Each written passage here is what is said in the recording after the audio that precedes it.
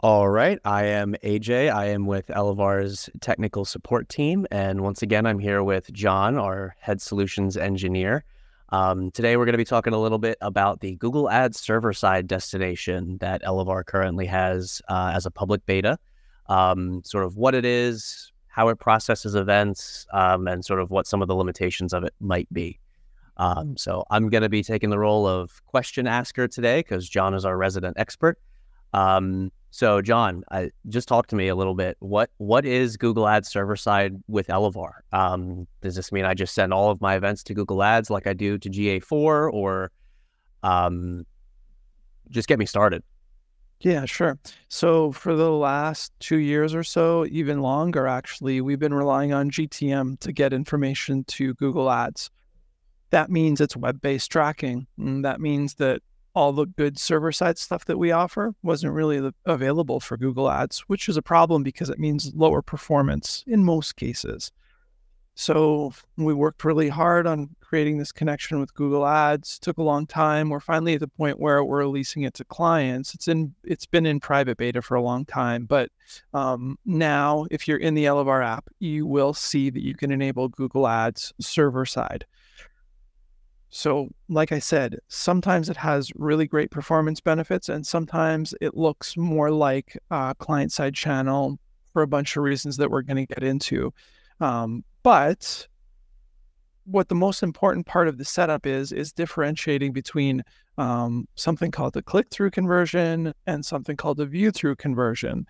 And that's a complicated part of the Google Ads setup, unfortunately. Yeah. And Let me actually stop you there. Stop you there. Sure. I'm gonna walk through it like I'm a shopper, actually, right? Okay. So maybe I'm searching for shoes, right? I type in a couple of keywords in Google, I hit search. First 2 or 3 results are some Google Ads, and then we start to get into some of the more organic search results. What is happening?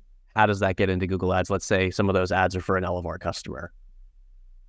Walk me through sort of the path of the actions that are taken, and then how those events actually get through to Google Ads from Elevar.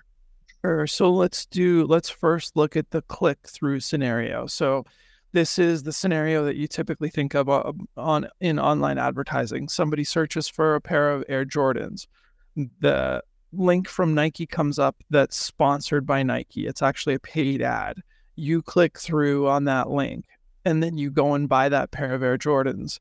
When you click through, something called the GCL ID, which is just Google's tag that helps Google understand who clicked what, comes through on the purchase, and we're able to send that information to Google Ads. So we're able to say, hey, this person clicked on this ad, this was the GCL ID, and Google can take that GCL ID and make the link. This person clicked on this particular ad, we can credit this ad with this conversion, and in the platform, the number goes from 0 to 1 or whatever, 1,000,000 to 1,000,001.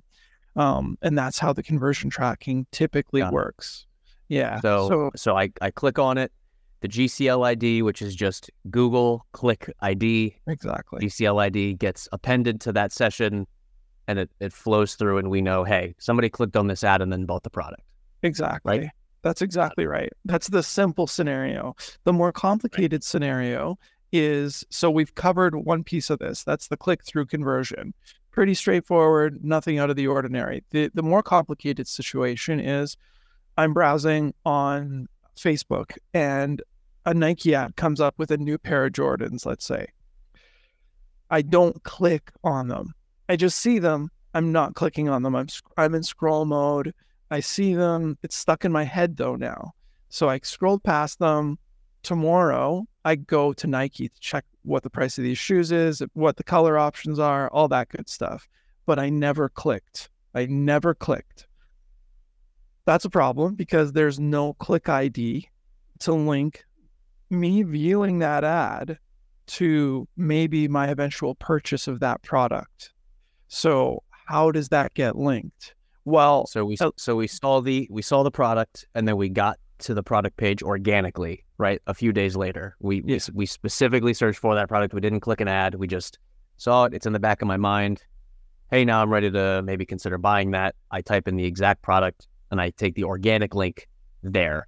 how do we bridge the connection between those two sort of states of mind, right? Exactly.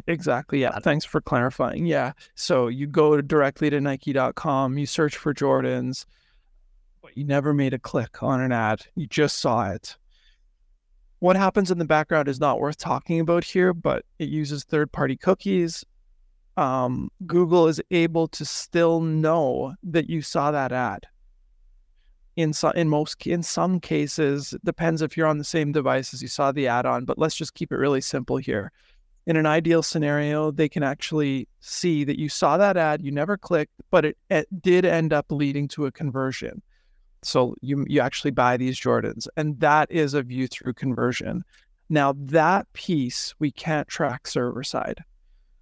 So basically what we have to do is we have to layer the two conversions. The click through conversion, the original one I talked about, we can track server side. The view through conversion, we still have to lean on Google Tag Manager. And then what that means is we have two conversions in Google Ads for what is really the same conversion, a purchase conversion. Now that requires you to set up two separate conversions, two separate primary conversions, and use them combined as a combined conversion when you actually run your ads. And that's where some of the confusion is. But the reason we ask you to do that is to get around that problem of missing the view through conversions. It's important to note that these view through conversions, they're probably not going to work for very much longer. I think Google, by the end of 2024, the idea is to get rid of third-party cookies. So I don't believe that these view through conversions are going to work in the same way as they do today. They may come back in a different form, but this is probably going to get easier over time.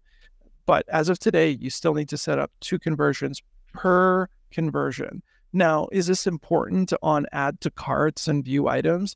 I personally wouldn't do it. I would just use the server-side connection.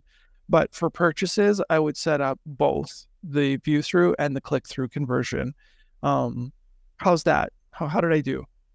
Very wise, very wise. I think you hit the point. That's how I shop. I tend to not click on ads specifically, and I take a little while to make a purchase. So if I see something, maybe I'll go back later. It's good to know that at least for a little while that's possible. But you made a perfect segue, I think, into our setup guide for Google Ads, which is we do ask you to set up both of those conversions. And I think we even ask you to run them sort of as a secondary conversion first. Can you explain that? Sure. Yeah. So like a lot of our destinations, instead of just shutting down your old tracking and lighting up Elevar's tracking, which is scary, you have the option to run them in parallel. So what you could do is you can create the conversions that we describe in the guide. So you create two purchase conversions, one for the view throughs and one for the server side connection. And you can keep them both as secondary conversions. That means they won't impact your campaigns at all. They're basically tests. And what you can do is compare those secondary conversions that are coming from Elevar to the totals that are coming in from your existing tracking. Maybe that's the Google Shopping app in Shopify or GTM tags. Then you can make the decision, does it make sense to transition over to Elevar's tracking from my legacy, old, existing Google Ads tracking? If it does, you can just turn our ads to the primary, make some adjustments in your campaigns, and then turn off your old conversions. Maybe in certain scenarios, you may find that we perform similarly. And if that's the case, then you have a decision to make. Does it make sense to move to Elevar? Do you want to keep the simpler setup? But there's certain scenarios where we know we perform better and other scenarios where we're closer to like maybe 5% better or so. So that's in a nutshell is the A/B comparison. Yeah. And if I'm a merchant, my immediate question there is, well, what's the scenario where we perform better? And I think we pretty can safely say that if you're using upsells of any kind, it's probably going to be worth your while to get set up with the Elevar server-side solution. We've seen enough data now that shows that merchants using upsells, hooking up Google Ads server-side, do see a noticeable improvement. Let's say I'm an Elevar fanboy. What if I just love Elevar tracking? I know they're going to treat me well, and I just want to set them up primary out of the gate. Could I do that if I wanted to? 100%. Yeah, you can definitely do that. I would encourage, so a lot of times people will be suspicious about their Google Ads tracking. I don't know why it's so common. Maybe it's just because Google Ads is so common. It's probably as popular, if not more popular than Facebook. But very often we have clients come to us and say, I just don't believe the ad numbers in Google Ads. If you're one of those people, then I would say for sure that it's a time to try our server-side connection, because for most of those people, we do improve things. If your ads seem to be performing fine and you're not skeptical about the performance, and you just really want to set it up, yeah, go for it. But A/B it. Make sure that our connection works better than the existing connection. If it's the same and you really want to use server-side, go for it. Our connection will probably improve over time. And actually, I shouldn't say probably, it's going to. Yeah. I do have one question for you, as something I've seen pretty commonly in our app. So, I set up the destination and I'm in Elevar's app, and I see that for whatever reason, maybe an order in Shopify was sent to Facebook and GA4 and maybe TikTok, but that same order was not sent to Google Ads. Why is that? Why am I sending that order to 3 destinations but not Google Ads? Is there something wrong with the destination or my setup, or what would be causing that? Yeah, good question. Hopefully there's nothing wrong. What is probably happening is, remember, our channel accuracy and our server events log is only server-side data. So what we're telling you is our server-side connection couldn't send data to Google Ads because there was no Google Click ID.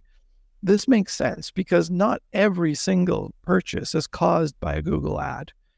Only clicks that come through a Google ad will have a Google Click ID, and only of these events, these purchases that have the Google Click ID, will we send to Google Ads. So if somebody comes in on a Facebook ad and makes a purchase, well, we don't have a Google Click ID in that case, and we're not going to send that conversion to Google because it has nothing to do with Google. They need a Google Click ID to receive the conversion. So Right. Don't expect that every single purchase goes to Google Ads unless every single purchase is related to a Google Ads click, which is very unlikely. I think it's a great call out because every destination is used a little bit differently, where you might want just all of your data in GA4 as sort of like a data warehouse. Google Ads, like you said, maybe I'm on the Facebook app, maybe I see an ad and I click through it and I make a purchase. Google really didn't have a whole lot to do with that. Really, they had nothing to do with that. So in Elevar's mind, we literally didn't capture a Google Click ID because one wasn't generated. Google is effectively saying that was not us. We're not going to send it to Google Ads. So if that's what you're seeing, the very first thing I would check, is there a Google Click ID on that order? If not, that's why it wasn't sent. That order very likely had nothing to do with Google. Mm-hmm. Any other major limitations with this that you want to call out before we wrap up? I think we've covered most of the limitations now. No, I think we're good. I think we covered most of the important points here. Yeah, unless you think I've missed anything or you have anything else you want to chat about, I think we're good. Hopefully this is helpful. Yeah. No, I think we're good too. Like I said, just to put a bow on it, we have a setup guide. It is a little lengthy, but the instructions are pretty clear. I've done it myself now quite a few times. We do recommend, as we said earlier, setting up the secondary conversions, letting them run for just a week or two. If you like what you see, switch them to be primary. When you do that, when you actually decide to fully invest in the server-side tracking solution, you'll want to make sure that if there's any instances of Google Ads tracking on your website, to deprecate that, right? Yeah, for sure. Yeah, I would say, so it gets a little nuanced because you could potentially, and to be honest, this is probably what I would do. If I was testing the solution, I might just put my purchase conversions server side, and I might leave my other conversions webside. So if you're using GTM, maybe you just pause the purchase conversion in GTM and then set up the new conversion that we describe in our guide and see if we do better. And then if we do, maybe at that point, you can transition all your conversions over to Elevar. So just remember that you don't want to double count. That's the biggest thing to keep in mind. You don't want Elevar set up alongside existing tracking and not have at least one of those sets of data as secondary. Yeah.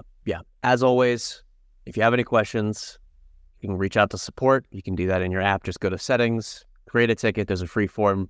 You can drop in your question there. Our team will definitely get back to you within a day or two to help you troubleshoot any issues that you might be having, or take a look at anything that might be going on with your setup that isn't what you expected. So I appreciate your time. I think I'm good if you are, and we can wrap it up here.